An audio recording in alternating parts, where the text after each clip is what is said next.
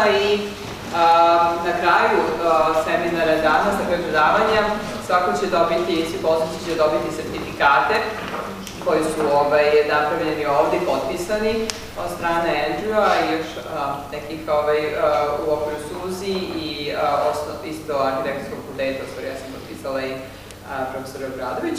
I mislim da kada se završi da ćemo imati jednu, ne znam da ćemo da se slikamo, da će biti ovdje će biti grupna fotografija, znači nemojte da izlađete, ostavite do kraja obavezno i znači slikat ćemo se svi, to će biti grupna fotografija i dobit ćete sertifikate.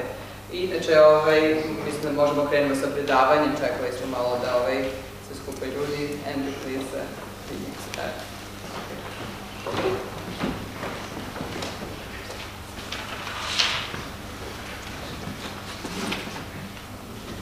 Well, good afternoon everyone. Welcome to our third lecture. So these are the topics I'm going to discuss today. First of all, just to explain the design philosophy against earthquake. Then I want to just share with you a few new technologies or new approaches in seismic resistant design. And then for the most of the lecture, I'm going to look at some of the architectural issues that have to be solved really by collaboration between architect and engineer to get safe buildings. So first of all, I just want to explain that in terms of the philosophy of seismic design, there are two main objectives. First of all, to prevent our building getting too badly damaged in small earthquakes. Earthquakes that can occur rather frequently, like every 20 or 50 years. And the second objective is to prevent a building from collapsing in a large earthquake that will occur perhaps on average once every 500 years or more. And so first of all, to satisfy the first objective, we make sure our buildings are quite stiff so that in small earthquakes they don't deflect too much and therefore cause too much damage to the architectural elements like the partitions and infills. And so the first objective is met by mainly making our buildings stiff enough. The second objective is to prevent our buildings from collapsing. And so most modern codes, including the Euro code, introduces this concept. It might have a different name, but often it's called capacity design. And what that means is that the engineer, possibly in discussion with the architect, chooses the parts of the structure that will suffer damage in a large earthquake. And then the engineer will provide a hierarchy of strength so that only the selected elements will get damaged and the most crucial elements will be undamaged. And this will prevent the building collapsing. And the final phase of this is the engineer has to do some special detailing of what we call the structural fuses, so that even though the fuses are damaged, they're not going to lose their strength. Now, if we look at a concrete shear wall building, in a large earthquake, it can suffer several types of failure mode. For example, it could suffer a shear failure, or it could suffer severe bursting of the concrete at the base, or it could suffer foundation failure, or finally it could be designed so that it experiences ductile yielding of the primary reinforcement. There will be damage, but it may be repairable. So this is what we call a ductile failure. In an earthquake overload, this is the failure we want. We can't avoid damage, but this is the best failure because it's the easiest to repair. And we avoid these failures that are very brittle and could lead to collapse. And we also avoid foundation failure, which is basically impossible to repair. If we look at a frame building, a moment frame building, when we apply this principle, we are trying to achieve the frame deflecting like this, where at the end of each beam we get what we call plastic hinges. We get damage.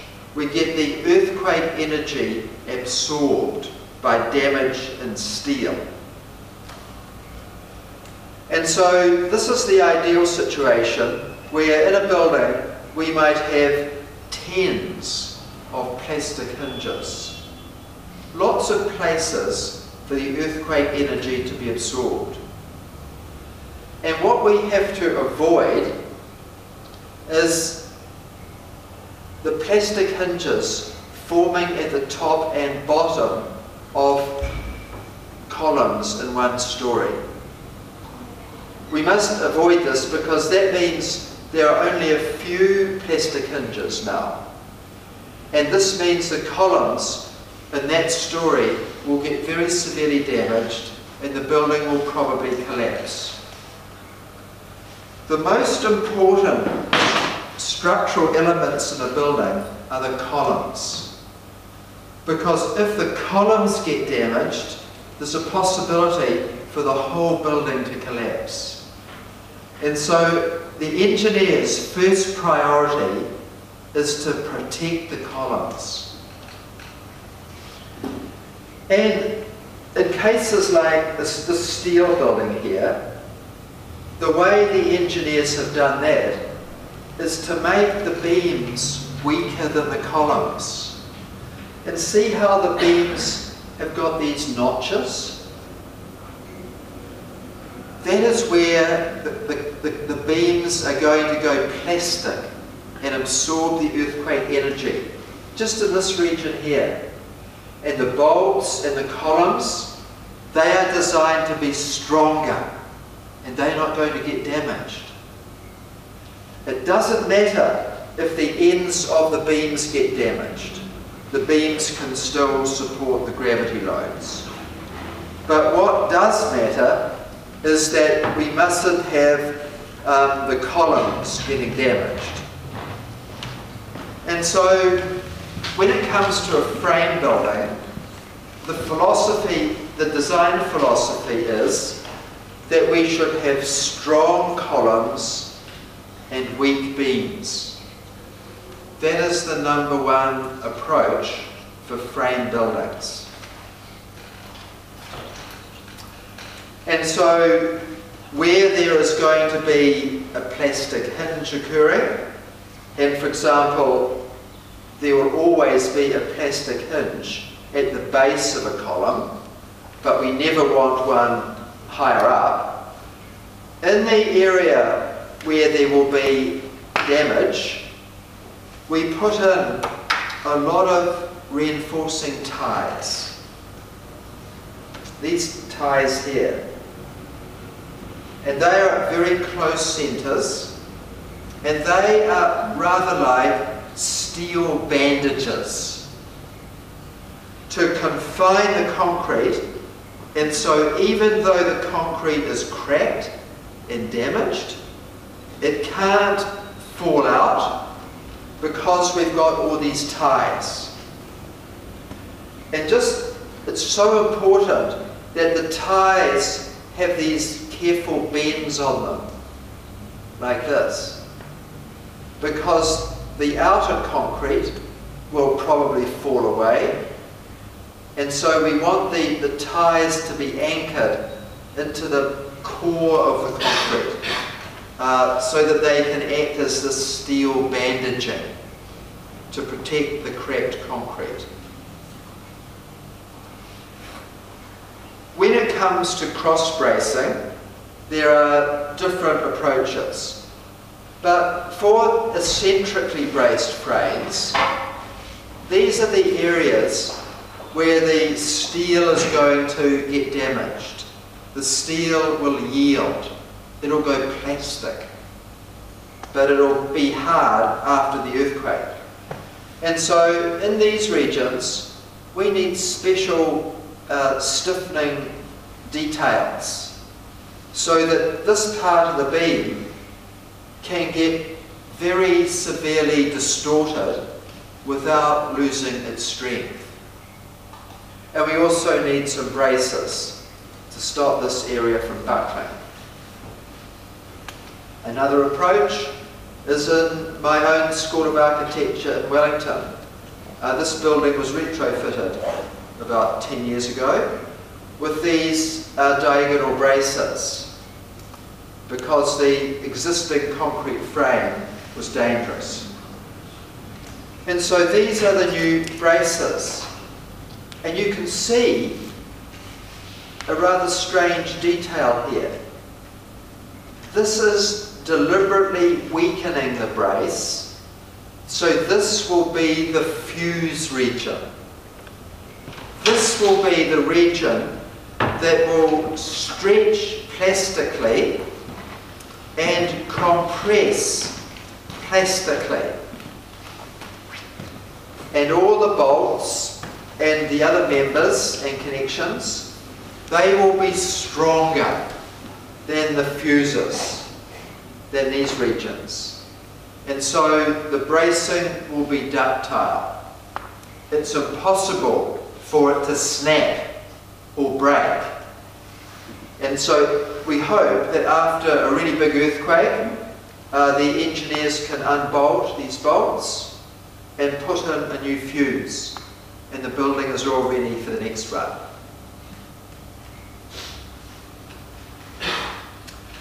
Now, just to introduce a few different new technologies for seismic resistance. The first technology is seismic isolation, and I think you might know about this, but just very briefly, it means putting the superstructure of a building on a flexible interface between the superstructure and the foundations. And so we want to have these are lead rubber bearings. That is one method. And this is another method called friction pendulum dampers, where these objects are, say, stainless steel, and this is a Teflon coating, and so this is almost frictionless. And so in an earthquake, the ground moves, but the movement is taken up in the bearings. And so the superstructure has very little shaking. It is largely isolated. And so this is actually the best possible technology in the 21st century so far to protect our buildings from structural and architectural damage. And in countries, well, in places like California, Japan, New Zealand, and even Chile, for example, almost every hospital these days is seismically isolated, because it's the only way we can be confident in protecting the structure and the contents of a building. And so if you're ever working with a client who wants the best seismic solution, then I think you have to choose that in the meantime. And so this is a cross-section through the base of a seismically isolated building. And here's the bearing of one sort or another. This is a lead rubber bearing. This is the foundation slab. This is the superstructure. And we have this isolation plane. And we need these isolation gaps, seismic gaps, so that when the ground moves, the foundations will not affect the superstructure. We require total structural separation between superstructure and foundations, or the ground, covering the drain, and this is the 45-degree angle to allow the cover plate to break free when there's movement. So it's quite simple detailing, and architects and the engineers need to collaborate to achieve a detail that has a nice appearance and is functional. And here's some examples of two buildings designed by Toyo Ito that use seismic isolation. Some of you will know Todd's Omotesando in Tokyo with a perimeter structure inspired by the trees in the street next to the building. Absolutely a beautiful building, but a very complex structure. And so the seismic isolation helped the architects achieve their dream. And then at the Tama Art Library building, just out of Tokyo, this beautiful art library building, also seismically isolated. And it's allowed Toyo Ito to have, very slender columns at the base here, very, very slender sort of steel concrete arches. And so this is a really fabulous example of architecture, and it's been able to be achieved partially through seismic isolation in a very seismically active country. I'd love to give a whole lecture on this building. I'll just mention one feature of it. Most of the grid lines of this building are curved. It's the only building in the world I know of with all mostly curved grid lines. A nightmare for the contractor, but inside, absolutely wonderful. The next new technology that's probably been around for about 15 years could be called low damage design. And the idea is to avoid damage in the main structural members. And here's one approach where the column and the beams are joined together with post-tensioned cables. And so the cables go the whole width of the building, and they are in tension. And so in an earthquake, when the columns move over and when the cracks occur between the beams and the column, the tension in the cable, it sort of snaps the building back to its original position. I don't know if in Serbia, do you have those children's toys made of wood with elastic inside? And you push the toy and it springs back. It's just like that. Very simple approach. But it has to be a bit more complicated than that. Here's a building in Wellington. Here are the cables that pull everything together in tension. Here are the cables here. This goes right through the beam to the other side of the building. Here's a column. Here's the junction between the beam and the column. And these are dampers. These are like the fuses. And so when the building sways and the cracks open, the steel in here, it will yield and absorb the energy of the earthquake. It will dampen, it'll prevent the building resonating. And so after an earthquake, the idea is we can just replace these dampers and the building is good to go again.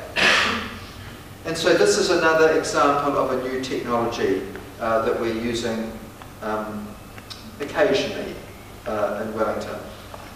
And there are other technologies as well, like we're using a lot of buckling restrained braces and other special types of structural members. So now I would like to just move on to some of the structural problems that we as engineers and architects encounter. And I want to begin with the most dangerous of these problems and the most common, because in every damaging earthquake we can see thousands of buildings collapsing because of this problem. And the reason is because the columns are weaker than the beams. And that is a recipe for earthquake disaster. And in the world, we just see thousands and thousands of buildings where the columns are weaker than the beams.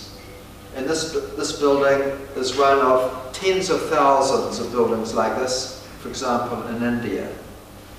And unfortunately, I think I mentioned in an earlier lecture, we have to thank or criticise Le Corbusier for this problem, because he wanted to have the open ground floor plan. And so, as you know, architects want to have slender columns at ground floor. But the beams usually above are stronger than those columns. And so the columns are the weak link. They will fail, for sure. And so here are just two examples of two Indian buildings that have collapsed at ground level. There would have been hundreds and hundreds of collapses like that after this earthquake. And in every country of the world, we see this damage occurring. The weak, soft story. All the earthquake energy is channeled into one story. This is the building in the United States where in the 60s and 70s, in the 70s, we first started to understand this problem. This was a brand new hospital for the veterans of the Vietnam War who were injured. The hospital was only just complete. They had the San Fernando earthquake. The hospital almost collapsed because of this story that was so weak. The columns got very badly damaged. There was some damage to columns above as well, but most of the damage occurred at just one story. And here you can look at this corner column. It's just incredibly damaged. And in fact, you can see the shading on this wall here. This was an elevator core. And in the hospital, there are about 6 elevator cores. And they all had a soft story at ground level, and they all collapsed. Totally fell over. And so imagine trying to get out of the building after the earthquake. You'd go to the stairs, an elevator, and just fresh air. Wouldn't it be terrible? So this was in the 70s. This is when we realised the danger of the soft story. Now, often architects require the appearance of deep, strong beams. Say an architect wants to express horizontality. Then maybe the first choice is for a detail like this. But with the spandrel beam, it makes this beam very, very strong. Stronger than the columns. And that is fatal. So what are the options? Well, one option is to make the spandrel beam of precast concrete. And then we can have some rather loose bolted connections so that the building can move, but just like the scales of a snake allow movement without damaging the scales, so the precast panels will not be damaged when the building moves.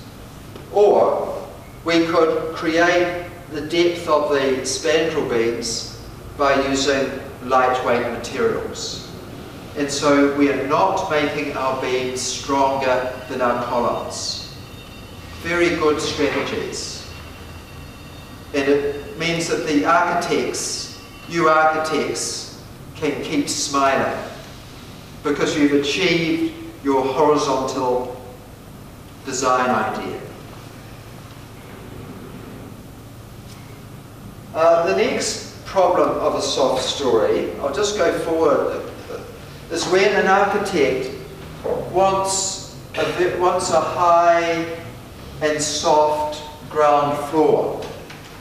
Like we often see this configuration like for hotels, where the architect requires a high ground floor for entry, and atrium space. And so what happens is that the ground floor columns are very long, they are high, and they are more flexible and they are weaker than the structure above. And I mean, this is important architecturally. So how can we achieve that? Or the architect might be interested in floating columns. Oh, sorry.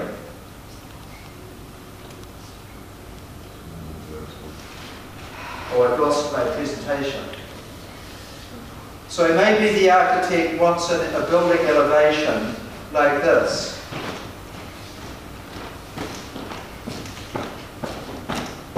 Not only are these columns higher and more flexible, but here we've only got 3 columns, here we've got 5. So this will be a soft story, for sure. So what can we do? Well, there's several suggestions. The first suggestion is to have our floating columns have our floating columns, like that's a floating column, another floating column. But we make the decision that we're not going to use this frame with floating columns to resist earthquake. It's too dangerous. So therefore, we decide that this frame will just be for gravity loads, just supporting the floor slabs and the beams and so on. And then inside the building, inside the plan, we put the earthquake resisting structure. And so, for example, this might be a really strong structural core using moment frames. Or, if we want to, we could make a strong structural core using shear walls. And so, in an earthquake, the seismic loads are resisted by this structure, which is strong and stiff, and the flexible, dangerous, soft story frames, they don't have to withstand any earthquake. They just must be designed so they can follow the movements without getting damaged. And that's relatively easy to do. And so the architect is happy because we have achieved the elevation required, but we've got this internal structure doing all the hard work in resisting the earthquake forces. This is the best solution. Another solution is to create what we call mega frames. And so, say we've got a 3-story building, 1, 2, 3. What we do is to put pure hinges at the ends of these beams at this story here. And so, effectively, we're creating one frame here and another mega frame here. And so now our building is structurally more regular, and we haven't got the situation of this story being a lot more flexible than the other stories. And so we've got a more regular structure, and because of these pins, these beams do not resist any earthquake load. The beams will just resist the gravity load. And we can design this building against earthquake as a 2-story mega frame. Alternatively, we could put in a story of beams at this level. So now we are creating a 4-story frame, which is regular. But at this level, there are no floor slabs, just the beams. And sometimes this is acceptable to architects because you can have the spaciousness of the volume. Okay, it's compromised by the beams cutting through the volume, but as I say, sometimes that's acceptable. So that's another solution for you to consider. The next problem that is also dangerous, but not as dangerous as a soft story, is the short column. And we have to avoid this as architects and engineers. And a short column is also called a captive column. It occurs when the engineer designs a full height column and then the architect inserts some infills. And the masonry infills prevent the column from bending. And so now that this column, it can bend only from here to there. And so it becomes quite short. And short columns are dangerous because they snap. They can't bend and they can't absorb the earthquake energy. They just snap like that. And we usually get 45 approx degree cracks.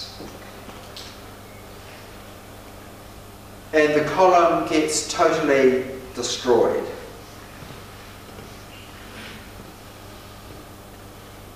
Very short for its width, isn't it? And so it's very brittle. It always fails like this. Always. Here's a building in Indonesia.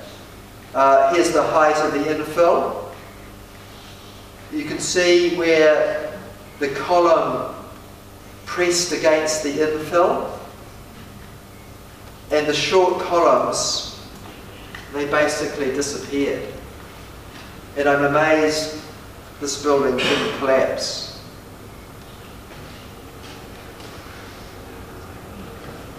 So what are the solutions? There are two solutions really. The first solution is to separate, but so there's no structural connection between the infill and the columns. Otherwise the columns will snap. Or we make some of the infills like into shear walls. And if we have a shear wall here, then this will be okay. We won't get a short column because the earthquake forces can be resisted by the shear walls. So those are two solutions to avoid short columns. The next problem is penetrations in structural walls.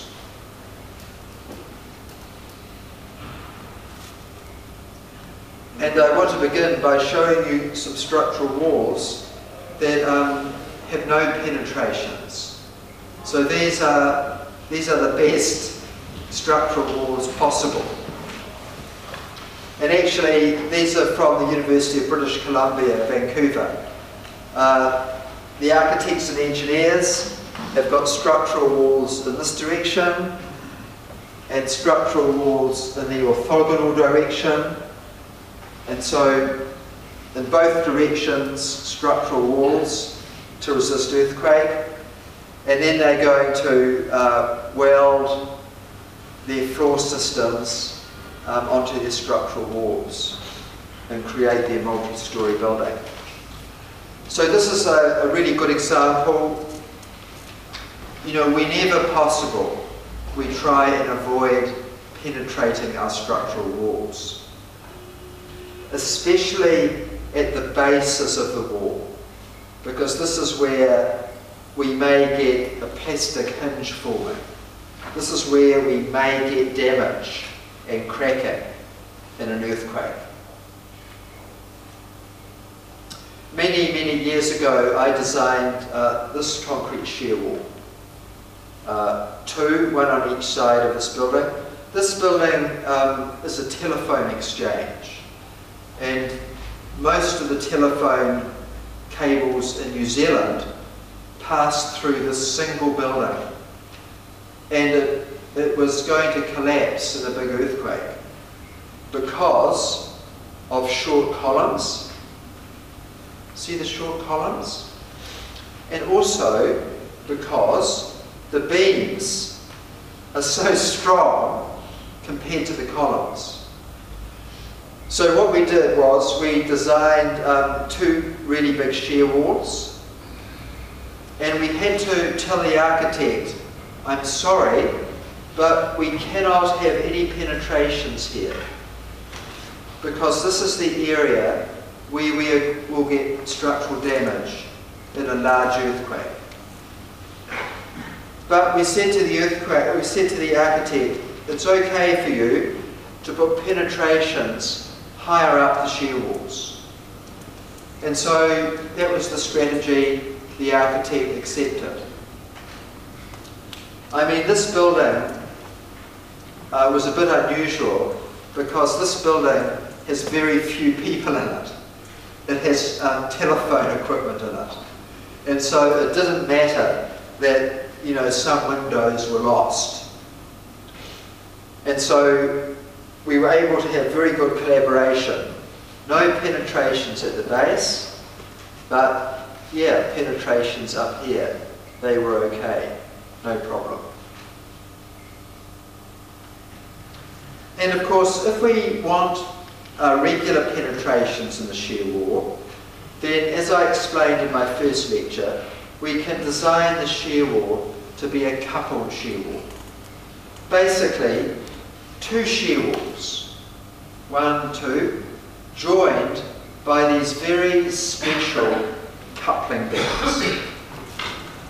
These beams that require special diagonal reinforcement so that they don't suddenly break, but they can absorb the earthquake energy.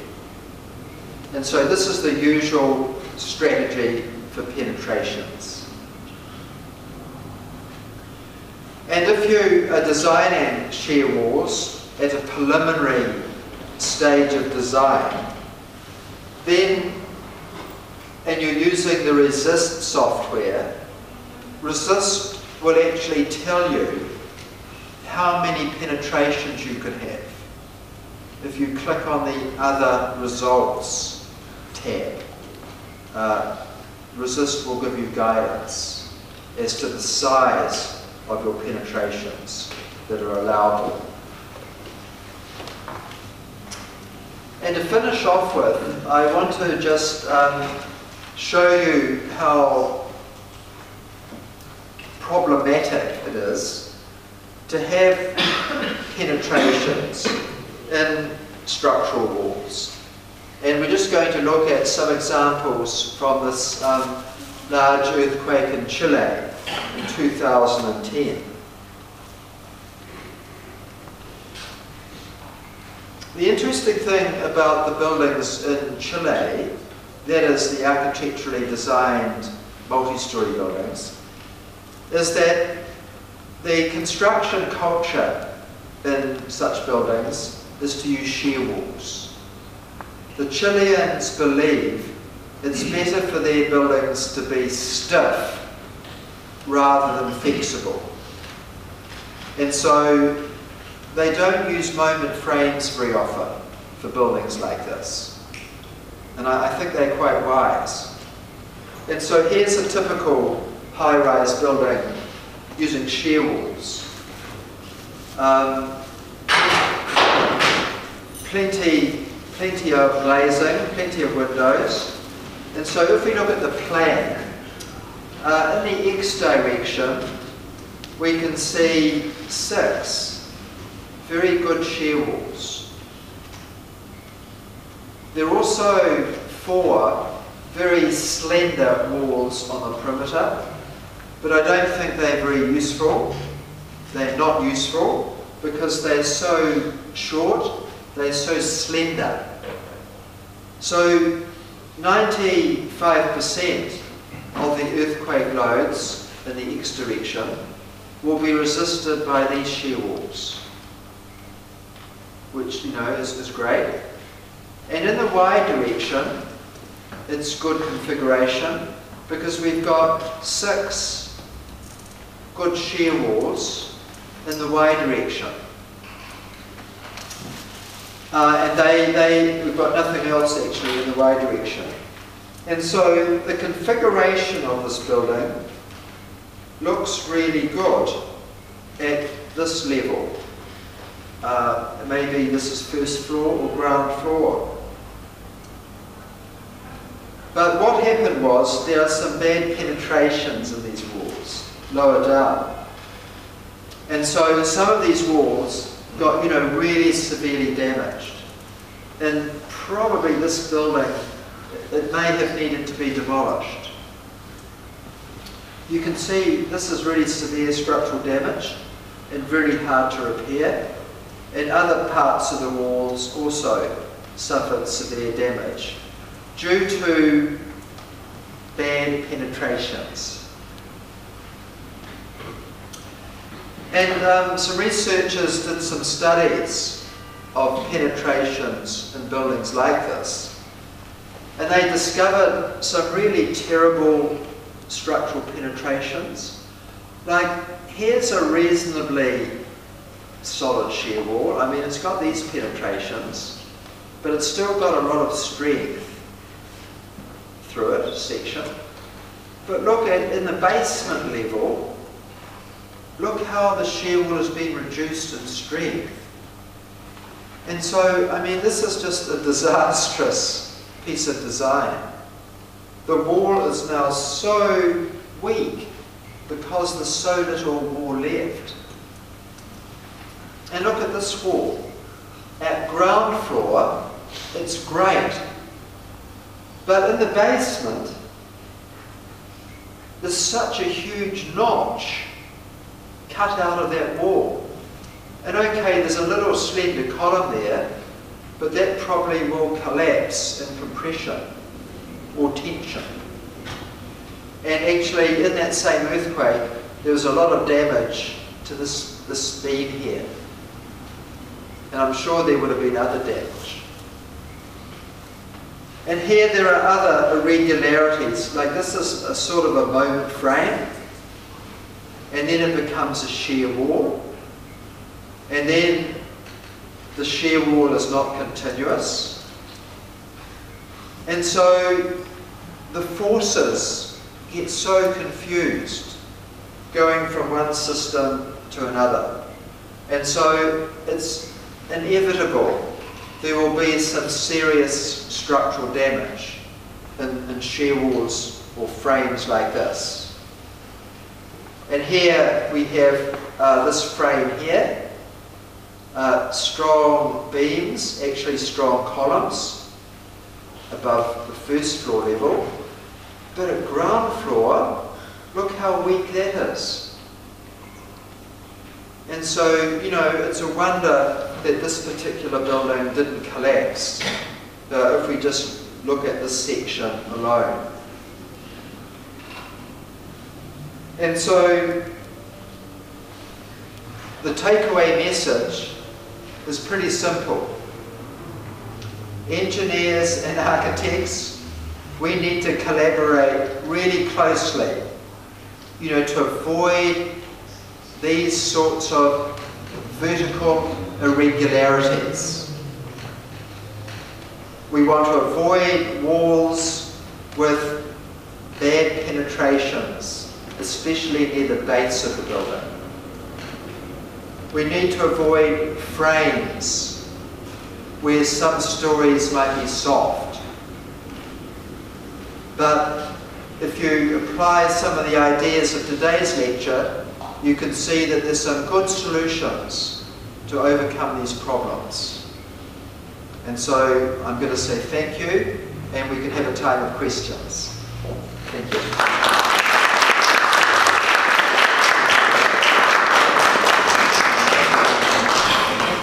Thank you, Andrew.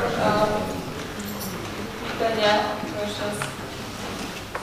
It could be questions related to any lecture, it doesn't have to be today. Anything you were thinking about after listening to any of the thoughts that were images that Andrew showed in the past?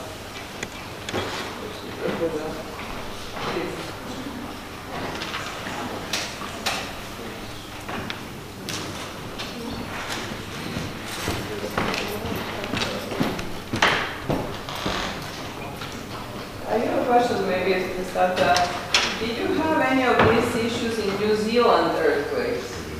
Of the vertical irregularities of the walls, and you've shown from Chile, which is a famous case, but have you noticed any of them in New Zealand, or it is part of a practice that you successfully managed to avoid? No, we did have a few reinforced concrete buildings with bad penetrations in structural walls, and they partially collapsed.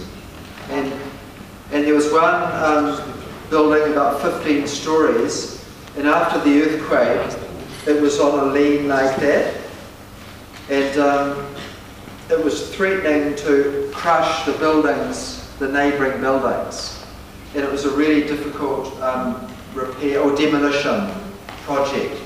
But that had bad penetrations in structural walls.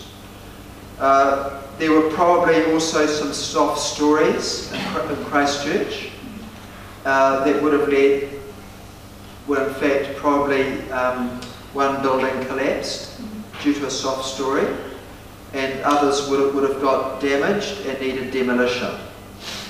So yes, we saw all of these problems presented in New Zealand as well, but only for buildings built before, say, 1980. After 1980, our design codes have really helped designers avoid these problems. Thank you. And I believe that is another announcement I wanted to make, that, and I hope that all of you receive that. If not, we'll try to send it. Andrew is going to give another lecture on Wednesday, just one floor below, and the civil engineering department, faculty in special hall, on New Zealand earthquakes and damage to particularly concrete structures and ways to that New Zealand engineers have handled reconstruction and rehabilitation of those buildings after the earthquake. So if you're interested, then I believe you will receive a reminder about this. So okay, thank you, Andrew. Any other questions regarding this lecture or other lectures? Have you got any new ideas how to solve your problems in design projects? Ilica? How often do architects discuss the design in the early stages with the structural engineer? Or do they give like the final design and then you give the solution? Yes, well, that's a really great question. I would put it like this. I would say inexperienced architects would go to the engineer late in the process, but probably only once or twice in their career, because the engineer says to them, what you're showing me won't work. And so the engineer has to come up with a new scheme, and everything changes for the architect. The architect has to start the planning process again. But the experienced architect has had that bad experience and knows that maybe on day 2 of the preliminary design we need to have a discussion with the structural engineer to look at these, what are the solutions. And then on day 2 they can agree on the structural systems, and then the architect doesn't need to rework the plans. So as I say, the more experienced architects, they will work with an engineer almost immediately. I mean, if only to understand what the seismic gap has to be on the building site. You know, what is the gap between the boundary and the building? And so there needs to be that discussion really quickly in the process. And also, I mean, the geotechnical aspects need to be discussed often too, you know, at an early stage. What's the foundation type? Because, you know, the ground conditions affect the foundations that affect the decisions about the superstructure. So yes, we're always recommending early collaboration. So thank you so much.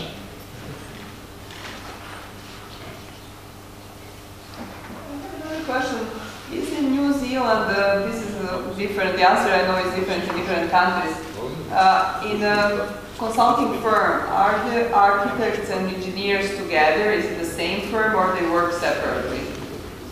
In most firms, they're separated. But there are a few firms, there are a few architectural firms that have in-house structural engineers. Are they minority? Or They're the minority. so they work separately?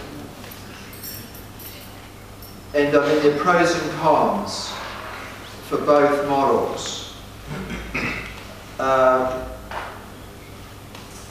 But I mean, one development that is a bit frightening for architects is that after the Christchurch earthquake, some clients went straight to engineers and said, give me a structure for my site. And then the client goes to the architect and says, please make this building work architecturally. And this is a very worrying trend for architects, because in the past, the clients would always go first to the architects. And so in New Zealand, the clients are aware that the structure of the building is so important. You know, we don't want to have to demolish. We must get the structure right. And so this is a very interesting but troubling development. That is after 2011. Yeah. If there are no more questions, first maybe a final thank you to Andrew, and then two more steps, or three more steps. One, we'll give a special, there are certificates for everybody, but Professor Obradovic suggested that professors get personally certificates, and everybody else picks their certificate, because there are about 70 certificates and it's not probably practical to give one at a time. So we'll put the rest of the certificates here on this desk, and you can pick up yours. I think they're arranged in order. But first we'll give to professors, mostly from architectural and a few from civil engineering, to get certificates from Andrew personally. And then the final step is to take a photograph, a group photograph after you picked up your certificate.